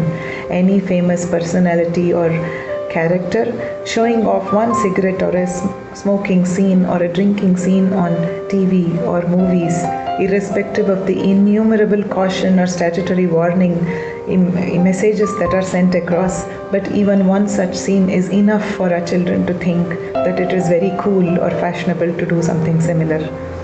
Apart from educating our individual child, making him or her responsible in not getting into these habits, we have a bigger responsibility, a social responsibility to raise our voice against the tobacco menace. Very rarely do we hear parents or teachers raising their voice against these issues. It's mostly the NGOs and other such organizations, public health organizations, which are working against the tobacco menace. So I urge and request all parents to kindly raise your voice and give a hand and support for the Consortium for a Tobacco-Free Karnataka, so that we leave a slightly better world for our children than the one we spent our childhood in. All the best. Thank you very much. CAMS Karnataka, a biggest state private unaided school organization. We are definitely with the tobacco free drive. We want entire Karnataka schools, its students, to be free from this menace. We always demanded, along with the Consortium for Tobacco Free in Karnataka, in associate with these people, we are also together to protect our children. We want Government of Karnataka to initiate certain measures, certain demands to be looked into, call upon the stakeholders, have a dialogue with them, and see that you and we together, we will protect our students, our children of this society. We, CAMS Karnataka Private School Association, we are with the consortium to fight for this entirely. Hi everyone, I am Dr. Anand Lakshman.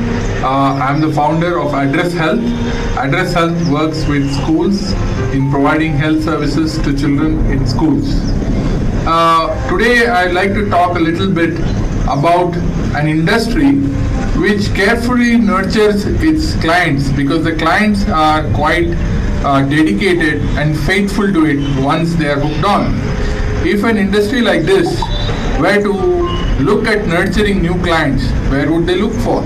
They would like to catch them young. And that's what happens with tobacco. If the tobacco industry is able to lure young children and youth and the adolescents with the promise of a great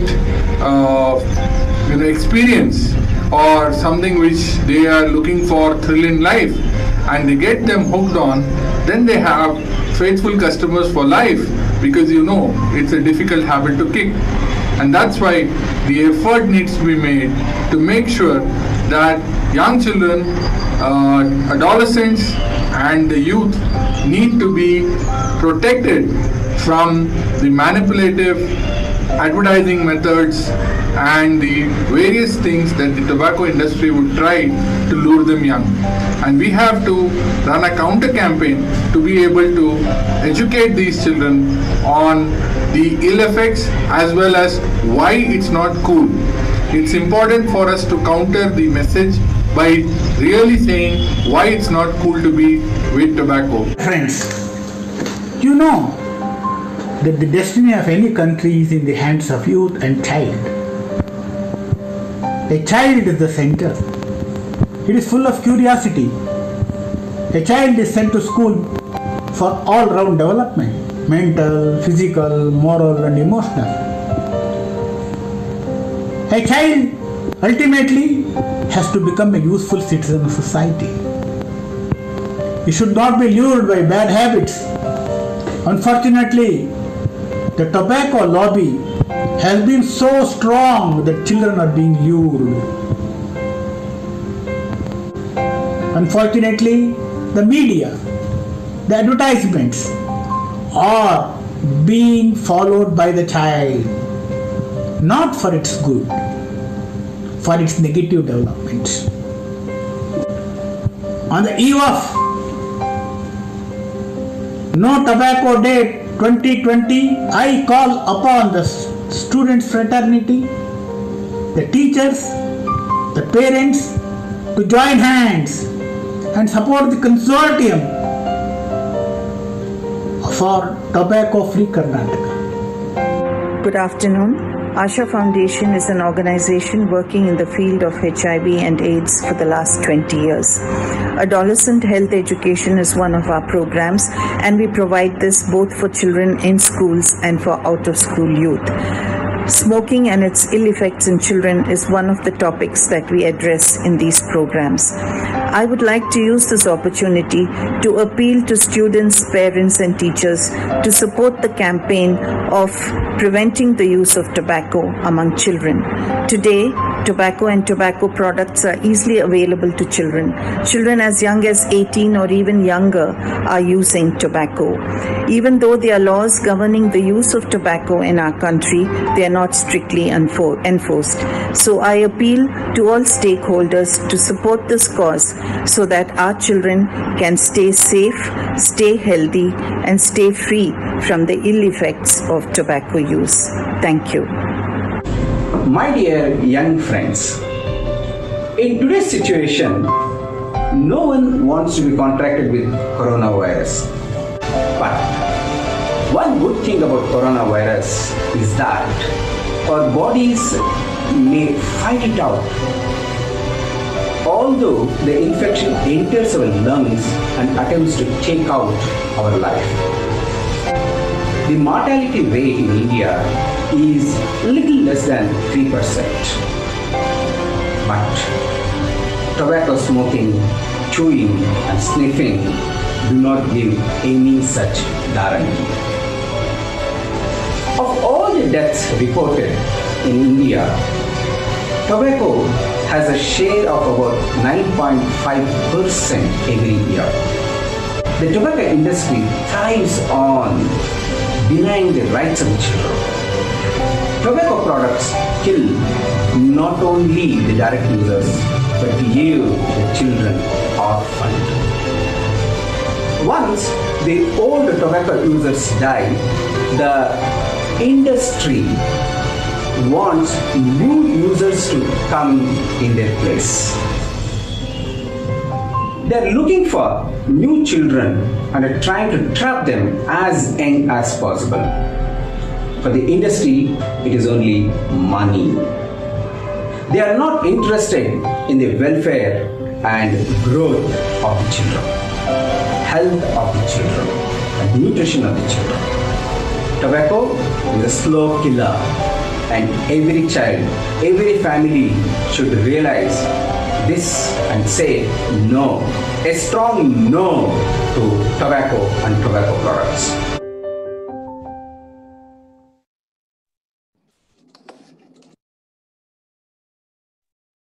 Yeah, I would like to thank all the speakers for their excellent presentation. Due to extended presentation, unfortunately, we do not have the time for Q&A, but we would encourage, please send your questions. We will integrate, we are going to upload the video on YouTube. So we'll add your question and answers in the YouTube link. So kindly send your questions. So where do we go from here? So we want action. So our little children are already onto action. We'll conclude by listening to what they are planning. Along with Aditya, the 4 other children, 2 girls are joining. And they are going for a first action, the 1 million signature campaign. Next slide is not coming. Let's go on. Please show the slide.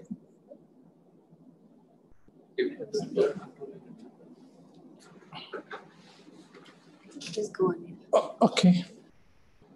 So their demands are this: a strict implementation of tobacco control laws, we have already shared, and increase the age to 21, important for purchasing tobacco product. It's the new policy change they're asking for. And stricter implement advertisement, we also spoke about, they want that.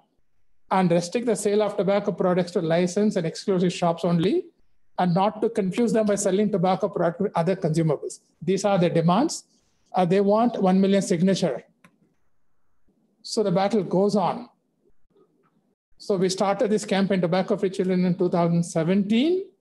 And then last year we had that photo on the top is with the former chairperson of the Child Rights Commission receiving a memo from children.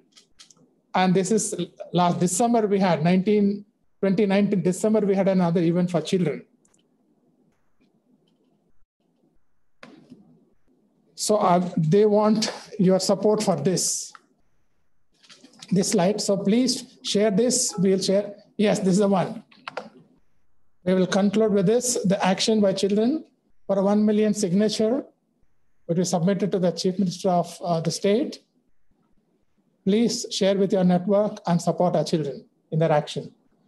And I would like to thank all the speakers and all the other special invitees, our partners of consortium, for sharing your time and then your valuable thoughts during this webinar. And I would like to thank Dr. Pratima Murthy for extending this excellent facility here, that we could comfortably do this webinar today. And for our colleagues here who helped us with various systems, Aurobindo for your excellent support.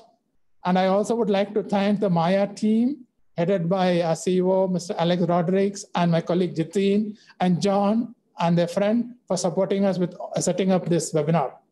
Thank you all. Unfortunately, we could not have time for Q&A. What I feel is, where do we go from here? One, with our children. Another webinar, we'll ask our children to speak. Let's all listen to them. We look forward to this webinar in the near future. Thank you. Please support us. Thank you. Thank you all. Thanks very much. And thank you all. Thank you also to Jitin for the technology.